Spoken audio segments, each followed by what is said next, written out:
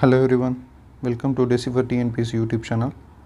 இன்னைக்கு நம்மளோட சேனலில் கரண்ட் அஃபேர்ஸ் டாபிக் இருக்கு இல்லையா, கரண்ட் அஃபேர்ஸில் நம்ம அதை எப்படி ஸ்ட்ராட்டஜிக்கலாக படிக்கணும் அப்படிங்கிறத நான் இந்த வீடியோவில் உங்களுக்கு சொல்லிக் கொடுக்குறேன்.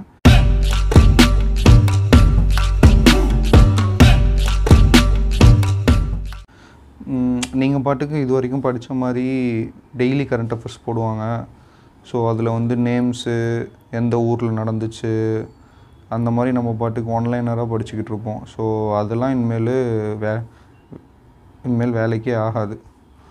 ஸோ நீங்கள் வந்து ஸ்ட்ராட்டஜிக்கலாக சயின்டிஃபிக்கலாக நீங்கள் அதை அப்ரோச் பண்ணணும். எப்படின்னா ரிப்போர்ட்ஸ் வந்து கேட்பாங்க நமக்கு கரண்ட் அஃபேர்ஸில். ஸோ நம்ம இம்பார்ட்டண்ட் ரிப்போர்ட்ஸு, அப்பாயின்மெண்ட்ஸ் கேட்பாங்க.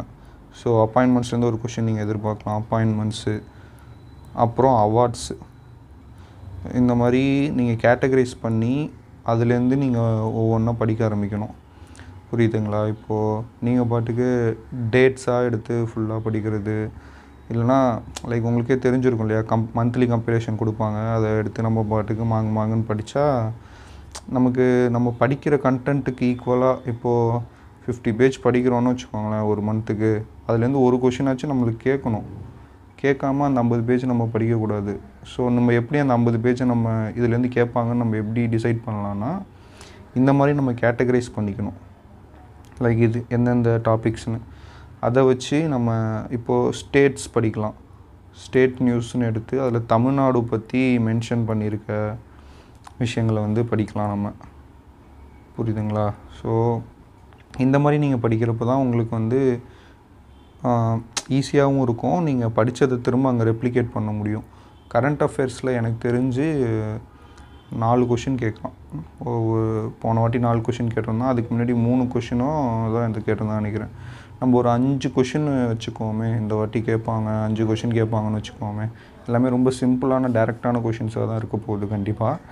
ஸோ நீங்கள் அந்த 5 கொஷினை எப்படி படிக்கலாம் அப்படின்றதுக்கு தான் நான் சொன்ன மாதிரி ரிப்போர்ட்ஸ், அப்பாயின்மெண்ட்ஸ் அந்த மாதிரி கேட்டகரைஸ் பண்ணிக்கோங்க. ஸோ அதுக்குன்னு செப்பரேட்டாக ஒரு வீடியோ போட்டுருவோம். இதில் வந்து ஃபஸ்ட்டு நீங்கள் ரிப்போர்ட்ஸ் படிக்கலாம். இது வந்து நாங்கள் ரிப்போர்ட்ஸை கம்பைல் பண்ணி கொடுத்துருக்கோம். புரியுதுங்களா? 2023 மேஜர் ரிப்போர்ட்ஸையும் இண்டெக்ஸையும் நாங்கள் கம்பைல் பண்ணி கொடுத்துருக்கோம். செப்டம்பர் மந்த் வரைக்கும் இப்போதைக்கு கொடுத்துருக்கோம். டிசம்பர் நோட்டிஃபிகேஷனை பொறுத்து மிச்சம் இருக்குது. மேபி டிசம்பரில் நோட்டிஃபிகேஷன் வரும், இல்லை நவம்பர் எண்டில் வந்தால் கூட இந்த 2023 ஃபுல் இயருக்கு ஹோல் இயருக்கான நோட்ஸை நம்ம கொடுத்துடலாம். அது ஒன்றும் பிரச்சனை இல்லை. ஸோ இப்போதைக்கு நீங்கள் இந்த செப்டம்பர் வரைக்கும் அப் டு செப்டம்பர் வரைக்கும் முடிச்சிருங்க. ஸோ இந்த பிடிஎஃப்பை வந்து நான் இதில் கொடுக்குறேன், டெலிகிராம் குரூப்பில் கொடுத்து டிஸ்கிரிப்ஷனில் லிங்க்கை வந்து ஆட் பண்ணுறேன். ஓகேவா?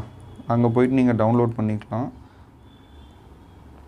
நீங்கள் பாட்டுக்கு இப்போது டேரெக்டாக வீடியோவை கட் பண்ணிவிட்டு போய் நான் அதை டவுன்லோட் பண்ணிக்கிறேன்னு சொல்லிட்டு கிளம்புனா திரும்ப உங்களுக்கு அது ஒர்த்து இல்லை. பிகாஸ் நீங்கள் எதை படிக்கணும், எப்படி படிக்கணுங்கிறது உங்களுக்கு தெரியணும். இல்லைனா இதுவுமே ஒரு பெரிய லிஸ்ட்டு, லைக் 64 ரிப்போர்ட்ஸ்க்கு மேலே இருக்குது. ஸோ நீங்கள் இதை பாட்டுக்கு மொட்டமான பாடம் பண்ணுறது வேஸ்ட்டு. நான் இதையும் இன்னும் எப்படி ஈஸியாக படிக்கலான்றதை நான் சொல்கிறேன் இந்த வீடியோவில். ஸோ ஃபஸ்ட்டு நீங்கள் குளோபல் ரிஸ்க் ரிப்போர்ட் அப்படின்னு இருக்கா, அதை யார் ரிலீஸ் பண்ணியிருக்கான்றதை பாருங்கள். World economic forum. ஸோ இது வந்து ஒரு இம்பார்ட்டண்டான ரிப்போர்ட் தான். இவங்க வந்து ஒரு ஸ்டாண்டர்ட் இன்ஸ்டியூட்டுன்றதுனால அவங்களது வந்து நம்ம எடுத்துக்கலாம். நெக்ஸ்ட்டு ரூரல் ஹெல்த் ஸ்டாட்டிஸ்டிக்ஸ் ரிப்போர்ட்டை வந்து மினிஸ்ட்ரி ஆஃப் ஹெல்த் வந்து ரிலீஸ் பண்ணியிருக்காங்க. ஸோ அப்போ நீங்கள் இதை கண்டிப்பாக படிக்கணும், யார் ரிலீஸ் பண்ணியிருக்காங்க. ஸோ அதே மாதிரி நம்மளுக்கு ஆப்ஷன் இப்படி கூட கொடுக்கலாம். மினிஸ்ட்ரி ஆஃப் ஹெல்த்து கொடுக்கலாம், மினிஸ்ட்ரி ஆஃப் ரூரல் டெவலப்மெண்ட்டுன்னு கொடுக்கலாம். ஸோ மினிஸ்ட்ரிஸ் இது வரையும் கேட்டதில்லை, பட் இது சம்மந்தமாக கேட்குறதுக்கான சான்சஸ் இருக்குது இந்த பேஸ் பண்ணி.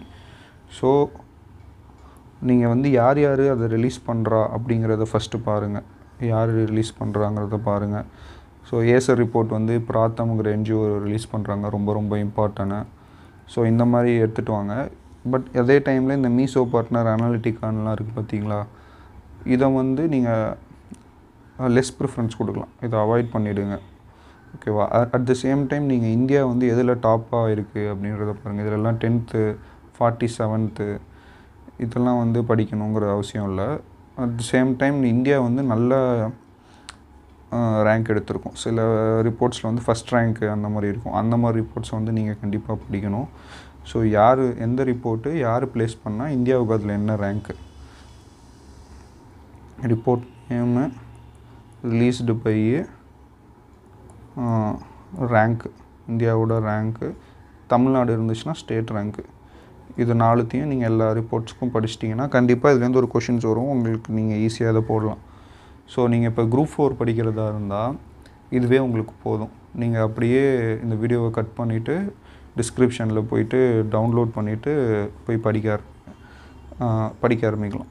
இதுவே நீங்கள் Group 1 படிக்கிறேன், Group 2 படிக்கிறேன்னா Group 1 இப்போ நிறைய பேர் ப்ரிப்பேர் பண்ணிட்டுருப்பீங்க. ஸோ அவங்க எல்லோரும் இந்த மாதிரி படித்தா கண்டிப்பாக பத்தாது. இப்போ நீங்கள் ஏசர் ரிப்போர்ட் இருக்குன்னா ஏசர் ரிப்போர்ட் எங்கே இருக்குது, ஏசர் ரிப்போர்ட் இருக்குன்னா அதை நீங்கள் எடுத்து நோட்ஸ் எடுக்கணும். ஸோ எந்தெந்த கேட்டகரியில் எத்தனை பர்சன்டேஜ் இருக்காங்க, யாருனால் அந்த மாதிரி எந்த ஸ்டேட் வந்து அதிகமான எஜுகேஷனில் டெவலப் ஆகிருக்காங்க அந்த மாதிரி நீங்கள் எடுத்து ஏசர் ரிப்போர்ட்டு அதை எழுதலாம். அதுக்கு அடுத்து வேறு என்ன இருக்குது, யூஎனோட ரிப்போர்ட்ஸ் ஏதோ பாருங்கள். இப்போது bureau of energy efficiency release பண்ண அதில் தமிழ்நாடு வந்து ஆஸ்பிரண்ட் கேட்டகரி அடைஞ்சிருக்கு. ஸோ நம்மளுக்கு இப்போது கிளைமேட் சேஞ்சு, க்ரீன் எனர்ஜி இதை பற்றிலாம் நிறைய கொஷின்ஸ் வர்றதுனால நீங்கள் இந்த ரிப்போர்ட்ஸ்லாம் எடுத்துக்கிறது உங்களுக்கு இது எழுதுறதுக்கு, மெயின்ஸில் எழுதுகிற பாயிண்ட்ஸ் எழுதுறதுக்கு ரொம்ப யூஸ்ஃபுல்லாக இருக்கும். பாயிண்ட்ஸ் ஜென்ரேட் ஆகும் ஈஸியாக. யாருக்கு தெரியும், நம்மளுக்கு ஒரு வேளை இந்த ரிப்போர்ட்டே கொஷினாக கூட கேட்கலாம். ஏசர் ரிப்போர்ட்டை வந்து எழுத சொல்லி கேட்கலாம். என்எஃப்ஹெச்எஸை வந்து நம்மளை அனலைஸ் பண்ண சொல்லி கேட்கலாம். லாஸ்ட் இயருக்கு இந்த இருக்கும். ஸோ இதனால் ரிப்போர்ட்ஸ் ரொம்ப ரொம்ப முக்கியம். இதோ பாருங்கள், இங்கே மினிஸ்ட்ரி ஆஃப் எஜுகேஷன் இருக்கா, அதில் வந்து எந்தெந்த இன்ஸ்டிடியூஷன் ரேங்க் எடுத்திருக்கு அப்படின்னு. இப்போ தமிழ்நாட்டோட எஜுகேஷன் பற்றி கேட்குறாங்கன்னா அதில் ஐஐடியோட ரேங்க் என்ன, எப்படி ஐஐடி ஷைன் ஆகிருக்கு, ஐஐடி மெட்ராஸு அப்படின்றத நம்ம இந்த ரிப்போர்ட்டை வச்சு நம்மளால் சொல்ல முடியும்.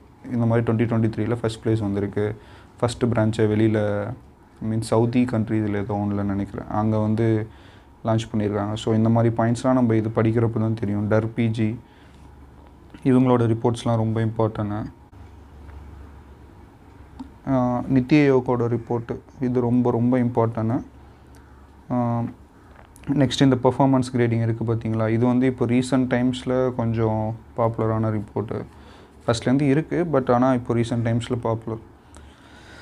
இதோ பாருங்கள், இங்கே இந்தியா வந்து ஃபஸ்ட் ப்ளேஸ் எடுத்திருக்கு. நம்மளுக்கு திடீர்னு நினைப்போம், இது என்னடா இது ரிப்போர்ட்டு, இதை போய் திடீர்னு எக்ஸாமில் கேட்டிருக்கானேன்னு பார்த்தா அது இந்தியா ஃபஸ்ட் ப்ளேஸ் எடுத்திருக்கோம். அதனாலதையே அவங்க கேட்டிருப்பாங்க.